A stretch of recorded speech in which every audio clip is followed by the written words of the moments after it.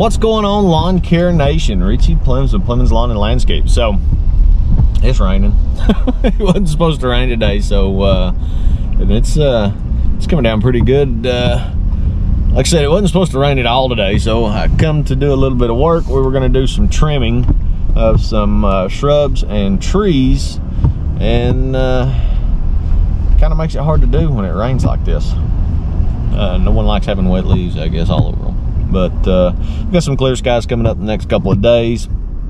I just wanted to jump on here and make a video. A lot of people ask where I went, what happened, why I didn't make many videos.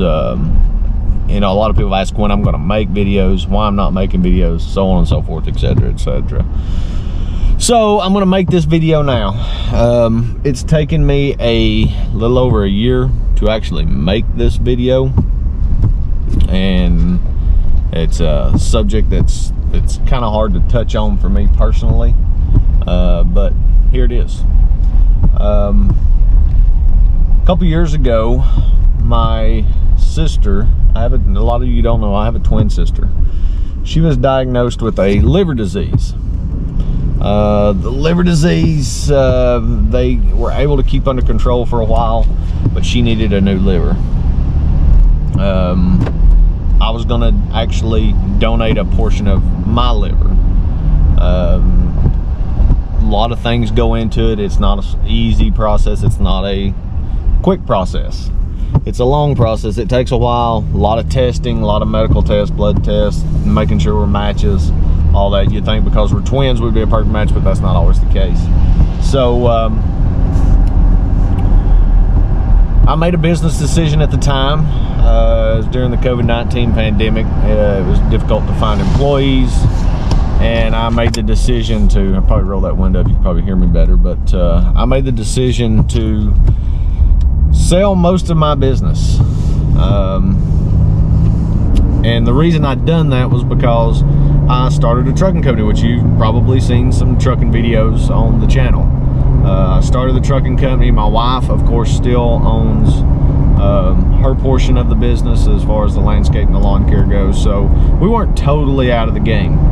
I cut back quite a bit, sold a lot of equipment, a lot of customers, contracts on customers, things like that. The gentleman that bought it's doing great. He's doing fantastic. He's doing he's doing a good job. But the reason I'd done that was because it is easier for me to put one man in a truck and let him drive while I recovered from a liver donation surgery, basically. Wasn't something that I really wanted to do, but at a financial standpoint, it made a little more sense to sell off the lawn care instead of trying to find 5 or 6 guys to run a lawn care crew. It was easier for me to find one guy to put into a truck and make money. So while I was going to be out of work for anywhere from 4 to 6 months, depending on how the recovery went, it may have been quicker, it may have been longer, depending on how the recovery went, kind of depended on how long I was going to be out, I guess. So finding guys that I could trust to do the lawn care side was getting harder and harder. So the COVID pandemic, a lot of people, you know, this is not political, but a lot of people were getting government money, government assistance, and so they were choosing to stay home and not go to work. I couldn't get that assistance. You know, I had to keep working to make a living and pay my bills. So what I ended up doing was selling a lot of the business, bought a truck, started a trucking company, had it on the road a little over a year. Actually moved up to 2 trucks, and everything was going great. Everything was fantastic. Fast forward Thanksgiving of 2021. We go to my sister's house. We have a wonderful Thanksgiving. She's happy. She seems the healthiest she's been in a long time. The medicine's doing its job. Everything's working out great. Day after Thanksgiving, I got a phone call that I needed to get to my sister's house. She had what was called esophageal varices. Basically, her blood vessels in her chest were rupturing because her liver was no longer functioning. It happened quick. It's not a pretty sight. It's not something I want to ever have to relive again. It's a day that I'll never forget. It's a day that changed my life, and it's a day that we found out my two nephews were going to lose their second parent.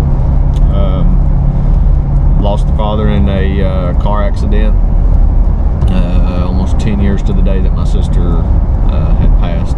Pretty close to it. So my parents,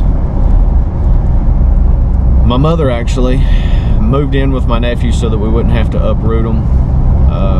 The trucking side, like I said, was so that I could put a driver in. No longer needed to do that. So it's better for me to be home with my family instead of being on the road and working all the time. It was better for me to get back home, be with my family, help my nephews, help my mother and my father with my nephews, and that's the reason why I disappeared from Lawncare for a little while. A lot of people don't understand the story. They don't know the story. They just think that I was trucking, thought I just sold it because I was done with it. That had nothing to do with it. It all boiled down to making a business decision to financially be better on me and my family. Now, when my sister passed away, I had no reason for the trucking anymore.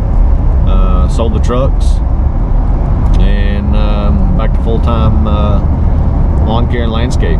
If I find workers, that's great. If I don't, that's fine too. I'm happy where I'm at. I'm in no hurry to grow to the size that I was before. Financially, working by myself, this right now is probably better. The employment pool is still not great, so it's still kind of rough. But outside of that, I mean, what more could I ask for? I mean, I'm at work every day. I'm making good money and doing something that I enjoy to do. That being said, I did the portion of the business that I sold. I cannot go back and take those customers, nor would I want to do that. That wouldn't be fair to him. He's doing a fantastic job. Matter of fact, my wife gets her salon that she gets her hair done. He got it, and every time she's been in there, it's looked great. It's looked fantastic. He's doing a wonderful job. So we're not going to go back and take the stuff that he has now that I sold. So it's all new customers, so it's basically like starting new, starting fresh, starting all over again. I heard a saying one time, to be successful, it's not about growing quickly, it's not about growing fast. It's, you know, take a tree for example. A pine tree grows quick and it's soft wood. You cut it down quickly, it brings less money, it's worth less. An oak tree grows slow, it's harder wood, it's tougher wood, and it's worth more in the long run. So when you think about it, I want to be the oak tree, I don't want to be the pine tree. So anyway, guys, I know this is no fancy video, but a lot of people have asked me what happened, where I've been, and I decided I would make a video on it. Now you guys know, so you're going to start seeing me a lot more in the lawn care side now that the trucking is 100% out of the way. It's, like I said, it wasn't a decision that was easy to make. When I sold, it wasn't an easy decision to go on the road and run the trucking side. And don't get me wrong, I mean, we financially we done great trucking. It wasn't like we were struggling or any of that. I mean, we were doing really good. I had bought the trucks, and the company we were hauling for had plenty of stuff to haul. We worked every week and made good money. So, but yeah, that's pretty much it in a nutshell, guys. Why I've not been around, why you didn't see much mowing out of me, and the reason why that I did the things that I did. So I'm back to mowing. We're excited about 2023. We've got big plans this year. We were invited back to the Echo Means Business User Advisory Group. We're excited about that. We're excited to pick up new customers. We've pretty well picked, and like I said, we are a commercial mowing company. We don't do very much residential. We prefer the commercial side. To me, that's something I enjoy a little bit more, is commercial. This year we do plan to do a little bit more on the landscaping side than we have in the past, hopefully. And starting over, I know things now that I didn't know before, like vetting my customers.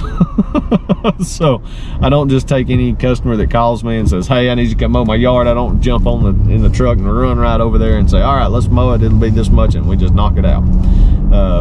We've kind of shied away from that over the years and learned that some customers just aren't a fit for you, just like some customers you're not a fit for some customers.